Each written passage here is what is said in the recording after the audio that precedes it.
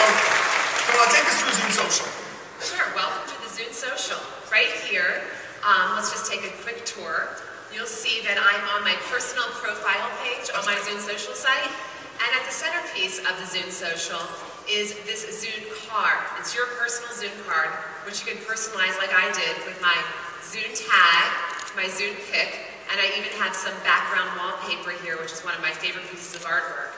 What this Zune card does is really it tracks my most listened to artist, my most listened to songs, and of course I've tagged some of my favorite artists. So it's actually tracking everything you're doing on your Zune on the PC or on the device. That's right. So my friends can see that Ted Leo or Rufus Wainwright or Band of Horses are some of my favorite bands. And it does that in real time and dynamically. So it's really cool for you to track, but mostly for your friends to track. The community's actually embraced this and taken this to the next level. And they've made an application already that you can simply post your Zune card to your Facebook page where you may spend a lot of time, or any social networking or blog site. But the really cool part of the social, it's all about people-powered music discovery. Right. And what I mean by that is, I'll show you. If I scroll down here with my friends list, you can see my friends. You can see what they've been listening to, the last 3 tracks, E.D. Prez, I think this is you. Well, let's go take a look. We should take a look at my page and see what's going on there. Okay, great.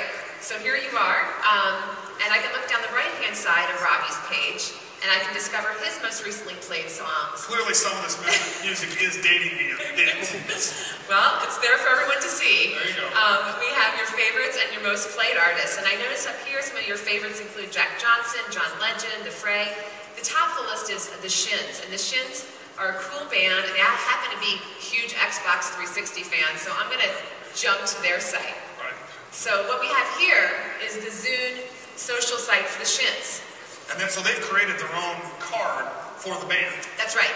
So what this is you can see their albums, but you can also see the top played songs from the Zune social site, and you can see the top fans of The Shins. And you can see here, this is yet another act of discovery, because you can say this fan that likes The Shins also likes the Silver Sun Pickups and the Decemberists. And if I wanted to, I could go check them out, because maybe since I like The Shins, I'll like them too. Again, a really cool act of discovery. You can spend a lot of time here. But we don't have a lot of time, so I'm going to just jump up here, and you can see Sleeping Lessons. It's a bit of an old song. Came out last year, but I've been meaning to buy it. Right. I can either sample a track or simply click to buy. And what that does is it closes the loop from discovery of a song to purchasing. So you see here that I'm in Zune Marketplace. Right. And with a click of the button, I can download and then sync it to my Zune, and it's all set. So now you've seen the full circle of people exploring, finding new songs, finding friends, having an experience, and ultimately buying and helping to build the music business in a stronger way. That's right. And I don't know about you, Robbie. I'm a full-time working mom, and I don't really have a lot of time to be listening to music on my PC. So when I do listen to music, it's on my device and on the go and in a car. So if we had a car to show you. Well, I think we can probably accommodate you. So let's move from Zune Social. We'll talk about the automotive space a little bit. Microsoft launched our Microsoft Auto product in Europe with Fiat, and they've done a fabulous job running our software.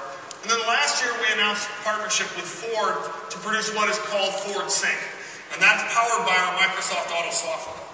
In the United States, Ford expects to ship nearly 1 million Sync-enabled cars next year. And they are expanding it across their line of Ford, Mercury, and Lincoln cars, including this new 2008 Lincoln MKX. Molly's in the car. I'm going to jump in with her. We're going to give you a sense of how this works. Okay, take it away, Molly. All right, so when I'm driving, like most people, I want my hands on the wheel and my eyes on the road. But I also want to do a little bit of multitasking. I want to be able to access all my devices. And with the Zune, with the Sync, you can do just that. So for example, the Zune that I was just talking about, or works with any MP3 player, easily plugs into the console here. And the thousands of songs that I have loaded here are all synced to the car. Additionally, I have here my Windows mobile phone, and it will work with any Bluetooth-enabled cell phone. and all my hundreds of contacts that I want to call my friends, my family, are all automatically downloaded and synced into my car for easy hands-free. And all you need to do, you can do all of these things while driving just with the sound of your voice. So why don't we let's try playing a track. Okay, great. Let's do that, and maybe you can pick one of your favorite songs. USB, please say a command. Play track Cars. Playing track Cars.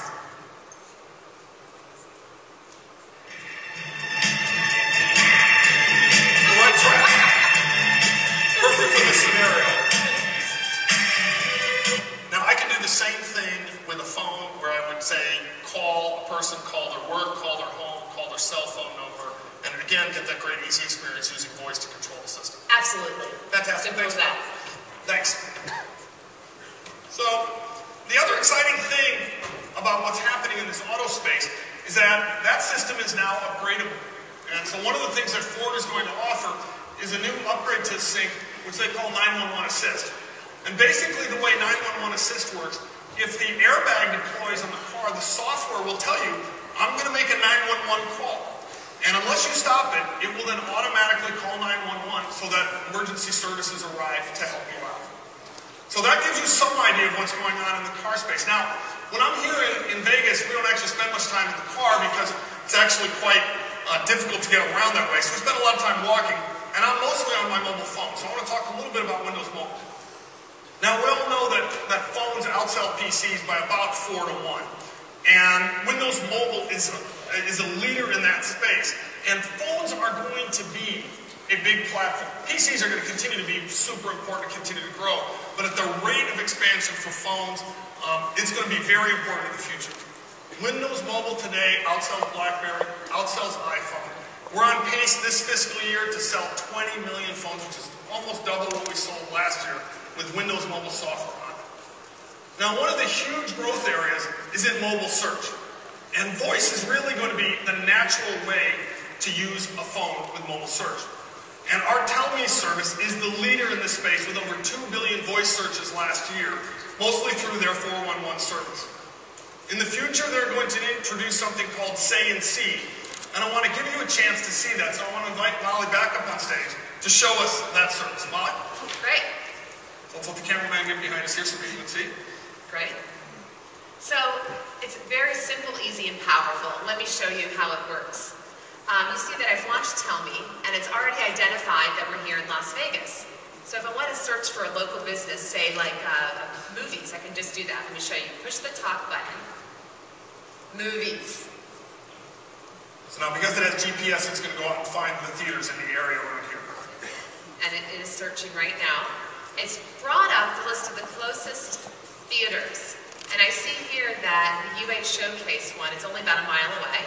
So I'm going to select that. Oh, we got to go see Sweeney Todd. We have to see it. So let's get us some tickets. Okay. So not only is it showing you show times, but it's also showing you all the selections. So let's get Sweeney Todd. By what?